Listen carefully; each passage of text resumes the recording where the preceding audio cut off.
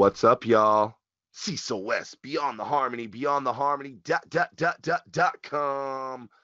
Back at you once again with the one and only. Joe Nathan Lightby.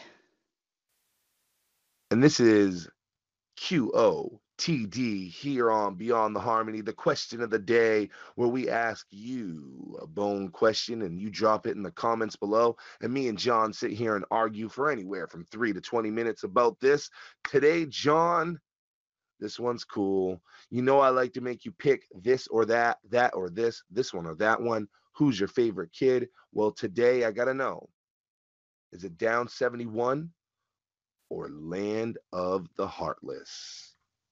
If you come a little bit closer, I could turn you into sand. So bottom me now. I'm going with Land of the Heartless because you know that's my jam right there. Land of the Heartless, one of my top three from Eternal.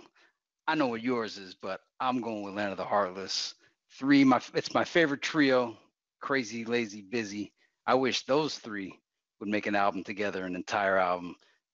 I always felt when just the three of them got together, it was the best songs. So Crazy, Lazy, Busy, Land of the Heartless, Execution Double 9 style. That's my pick. And I don't even have a reason why. It's just so dope. That's why. So dope. I love the beat. It is. I love the beat. I love Crazy Bone, the way he comes in. I even love Busy and Lazy's part. It's just a dope track. It's hands down. It's a song that you're just like, hey, it's a really good song. Land of the Heartless. Yeah. Was this a you question or did a fan come up with this? Who came up with this one? I saw that one recently when we did the No Surrender versus Still No Surrender. Somebody put that one in the I wouldn't even compare the two. Like, it's not something I would compare Down 71 to something else and Land of the Heartless to something else, but not to each other. Like, I don't see how they interconnect. Like, I feel like Down 71 is the sequel to Creeping on a Come Up, the song.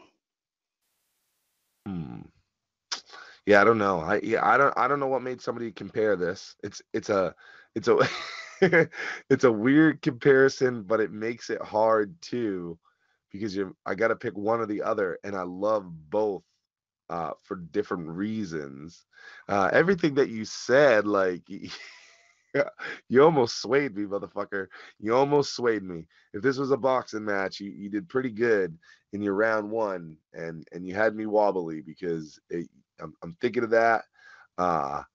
You know, it's good, man. It's good. It's the trio. I also love that trio. The beat is good. The hook is good. But you know, it shouldn't surprise anybody here if I got to pick one of these songs. It's Down 71.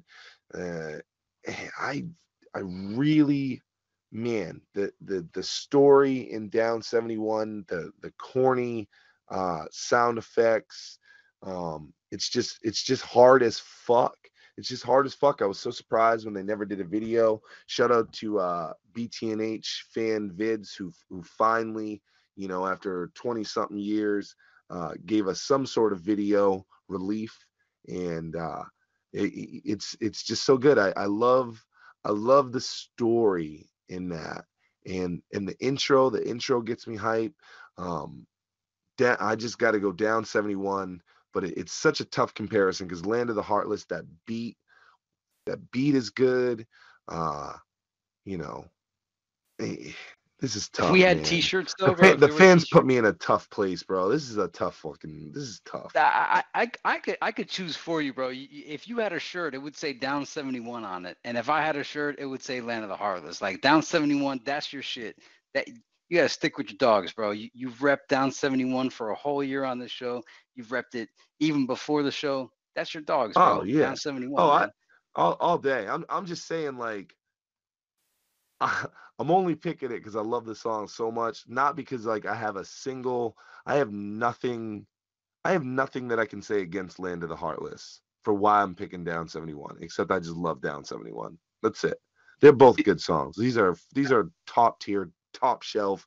These are fucking $200 a bottle songs.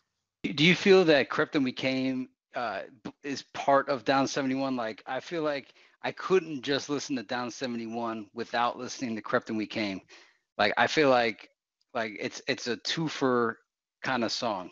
Do they match together? Do they go together for you? It's like peanut butter and jelly for me. Like you Y- gotta have one with the other. Yeah, um, those songs, like, that's kind of how I feel about the Art of War. The way you feel about what you're describing there, they do go together. They flow into each other a little bit. Um, so yeah, those are kind of like the two for one. What you're describing is really how I feel about like pretty much the whole Art of War. Uh, that they all are connected. But yeah, no, I see what you're saying there for sure. Yeah, and actually even throw Eternal at the beginning. Like the way I would do it, like if I was gonna commit to listen to any of those tracks, I'd be like, all right, we're gonna start with Eternal. We're gonna hear Crept and We Came. We're gonna hear Down 71, and we're gonna hear Bill Collector. Just Bill Collector is like a dessert because getting through Krypton We Came and Down 71, it's like a heavy duty meal with tons of spices. Like your mouth is kind of your tongue is burning. You're almost like some tears are coming out, not because you're sad, but because you tasted some real spicy stuff. And then Mr. Bill Collector is like this real nice mousse, chocolate mousse, to really soothe your tongue and give you a nice aftertaste. And then you could just turn it off at that point. Because if you keep going, then you're getting into Bud Smokers Only, and you're gonna have a whole other commitment to listen to the rest of the album. But those three, Eternal, Krypton We Came, Down 71, that's a trilogy right there in my mind. So that's how I do it. Also got a question for you Hmm. regarding the beginning of this video here that we started. You said this or that. And did you ever get Black Sheep's The Choice Is Yours, This or That in your mind mentally tangled with the diggable planets? I'm cool like that. I'm cool like that. Cool like that, this Those or are that, similar. cool like that, Yeah. this or that. Has anybody ever blended those together? I don't know if anybody's blended that, but and I've never thought about what you just said, but I do think that like even though I know they're two different songs, you know what I mean? I do think I've done exactly what you just said. And I also have another one for you. It's regarding diggable planets. Were you ever a fan of the song Ninth Wonder, Slicker This Year? I'm slicker this year. I'm slicker this year. Myrtle Ave, 12 joint, got the pick in my hair. Do you know the song I'm talking about? Nah, I think you're showing your age on this one. Oh man, Ladybug Mecca, man. Last week I just went through like just having an old crush on Ladybug Mecca, watching all of her stuff. I didn't even realize she had solo albums afterwards. I'm just throwing that one out there for any old school Diggable Planet fans. They did have a reunion. They did perform a concert. I love Diggable Planets. Dun, dun, dun, dun, dun, dun. They were smooth, bro. I wasn't ready for it at the time. The jazz, the smooth stuff. I always wish Diggable and Bone did a track together because that would have been something else. But that is way off topic. We're talking Down 71. We're talking Land of the Heartless. I threw us on a whole different sphere there. So Cecil, take us home. Get us out of here somehow. Metcan sawed off eruptions, got plenty of ammunition, no missing. Listen, destruction, I'm bucking, cause I gotta make that getaway, bound to get away. My shit. All that's what the sound effects sound like.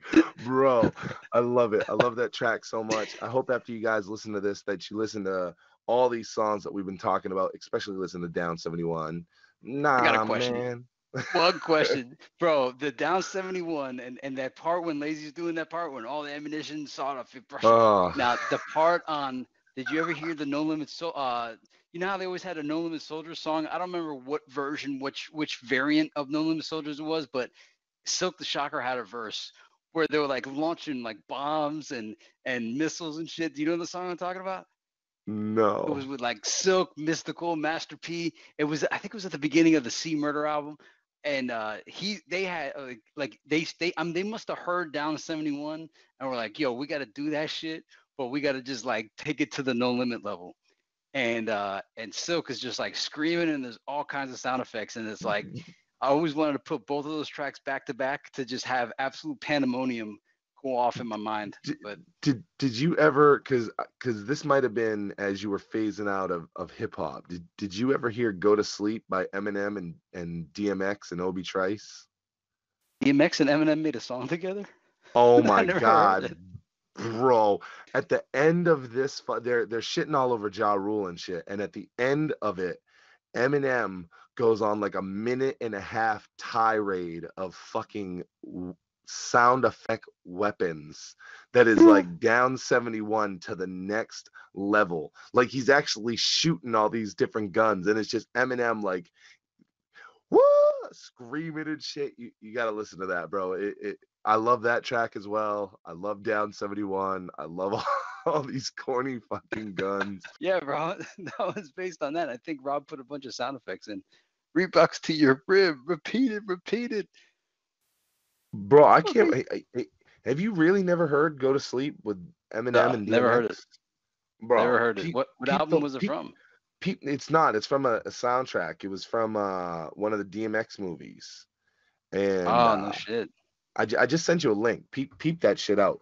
Obi Trice is whatever. Obi Trice is just Obi Trice. It's not bad, but it's not like you're not gonna walk away like blown away. But Eminem, first of all, Eminem has such a good verse because you got to remember it's like it's at the height of like the fucking beefing with Murder Inc. and them, you know.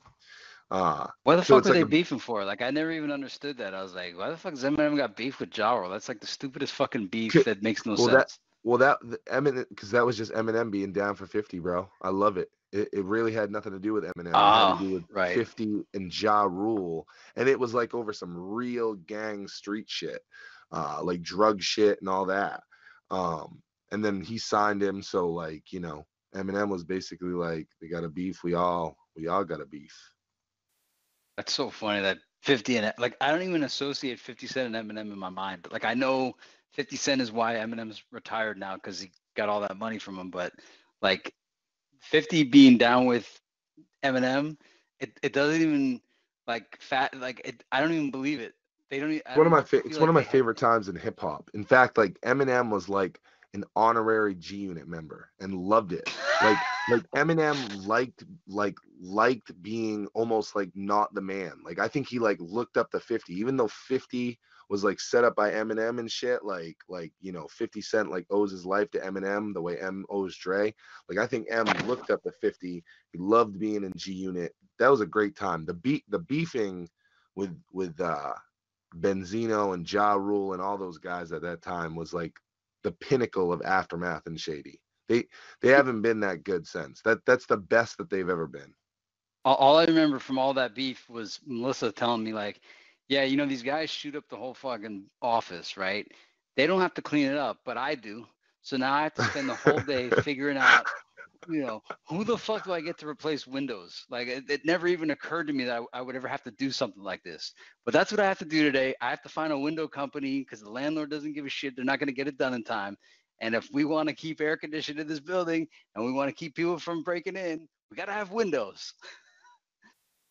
It's And these crazy. assholes just shoot up a place like it's nothing. Like that was like the other side, like the other side of hip hop is like, hey, Yeah. we just shot the fucking place up, and it's like, yeah, and people got to clean it up.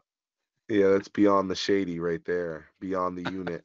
Yeah, no, that Yeah, you listen, I'm telling you, it's 4.5 minutes. And if you hate the whole song, it's all worth it when you get to this intro and you get to just hear Eminem lose his fucking mind with all these gun sound effects. Uh, this was a very different but fun question. The question is Down 71 or Land of the Heartless. John went with the khakis and the high techs. I went with the crazy sound effects. John's the Land of the Heartless. I'm Down 71. Now it's your time to pick. Make sure you drop it in the comments below and let us know. Don't forget, share this with another Bone fan. That way we can find out what they think. Don't forget, hit the subscribe button, motherfucker, if you haven't hit it yet. Hey, and we're going to catch you on the next one. Beyond the harmony for the fans, we celebrate. Uploading new videos every Thursday, so join.